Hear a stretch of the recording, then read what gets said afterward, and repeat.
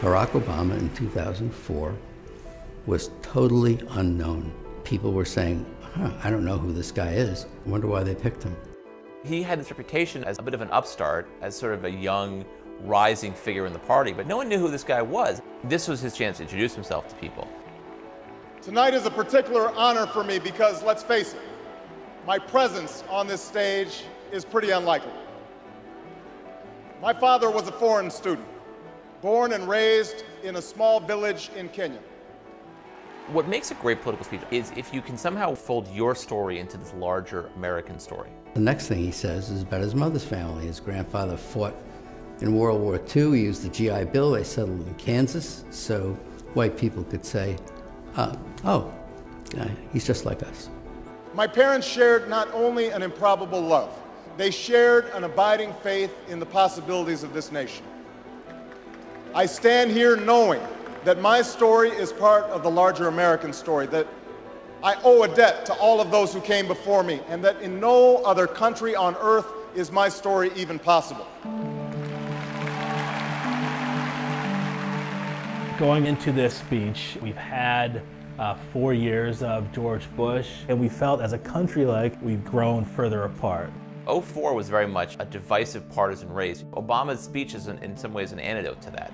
Alongside our famous individualism, there's another ingredient in the American saga, a belief that we're all connected as one people. If there's a child on the south side of Chicago who can't read, that matters to me even if it's not my child. If there's a senior citizen somewhere who can't pay for their prescription drugs and having to choose between medicine and the rent, that makes my life poorer even if it's not my grandparent. It is that fundamental belief, I am my brother's keeper, I am my sister's keeper, that makes this country work. E pluribus unum, out of many, one. He gives a speech that presages his entire political message of 2008, which is this sort of post-partisan argument. Now, even as we speak, there are those who are preparing to divide us. The spin masters, the negative ad peddlers, who embrace the politics of anything goes. Well, I say to them tonight, there is not a liberal America and a conservative America. There is the United States of America. Obama was born with two great gifts. One is his mind, and the other is his ability to speak to large groups of people. There are three things that Obama does that really makes that speech effective. He wants concrete detail. He likes story. And he loves antithesis, the use of repetition and structure to show contrast. There is not a liberal America or a conservative America. There is one America. There is not a black America and a white America and Latino America and Asian America. There's the United States of America. The pundits like to slice and dice our country into red states and blue states, but I've got news for them too. We worship an awesome God in the blue states, and we don't like federal agents poking around in our libraries in the red states. We coach Little League in the blue states, and yes, we've got some gay friends in the red states. We are one people, all of us pledging allegiance to the Stars and Stripes, all of us defending the United States of America. The way he uses his hands, he actually points a lot and does a lot of this, and a lot of this, and a lot of that. In doing so, he gives off this sense of energy. I am new, I'm someone who is dynamic. And he doesn't do that so much anymore. He's a little more solemn and reserved when he gives speeches today, but I think it's more reflective of his office.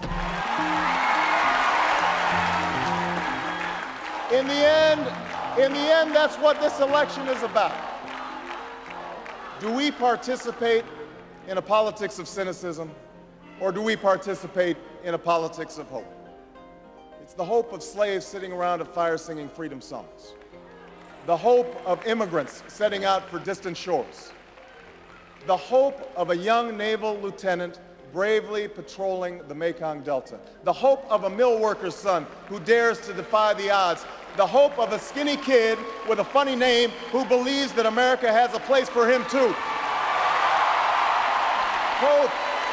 Hope in the face of difficulty. Hope in the face of uncertainty. the audacity of hope. His appearance at that convention, which was the best speech of the convention, better than John Kerry's, was electrifying, and without it, he wouldn't be president. I think sincerity means a lot. There are people who, when they speak the truth as they see it, and they're very effective doing that. I believe this country will reclaim its promise, and out of this long political darkness, a brighter day will come. Thank you very much, everybody. God bless you.